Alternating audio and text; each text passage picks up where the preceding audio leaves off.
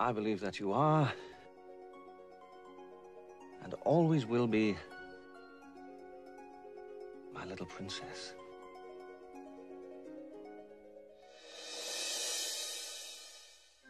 You'll be going to the same school your mother went to when she was your age. Girls, say hello to our new arrival, Miss Sara Crewe. Hello, Sara. Goodbye, Princess.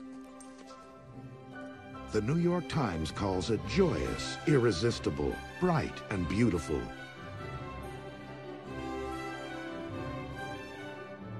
Waiting outside for her was the handsome stable boy Pierre. The arrows sped through the air. A group of mermaids appeared. Stop! From now on, there will be no more make-believe at this school. A Little Princess is the story of courage tested. I hope when you read this, it kindles your heart and puts a smile on your face. Gene Siskel says adults will enjoy the story as much as their children. I'm afraid I have some bad news, Sara. In the face of adversity, You are alone in the world. You will move to the attic. From now on, you must earn your room and board here. You're not a princess any longer. a child must find the strength to persevere. Sara will be working here as a servant from now on. There will be no communication exchanged. Is that clear? Yes, Miss Minchin. Now she will discover compassion through uncommon friendship. Let's make a promise right now to always look out for each other. It's a promise.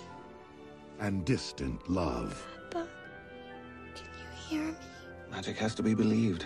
That's the only way it's real. I am a princess. All girls are. Didn't your father ever tell you that? Even if they aren't pretty or smart, they're still princesses. Good Morning America's Joel Siegel proclaims the movie is magic, stunningly beautiful. It's like stepping into a fantasy.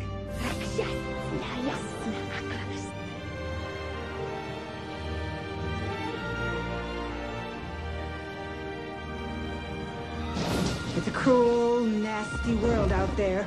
Do you understand? Yes, ma'am. But I don't believe in it. From the author of The Secret Garden comes the powerful story of a spirit that would never surrender. A Little Princess.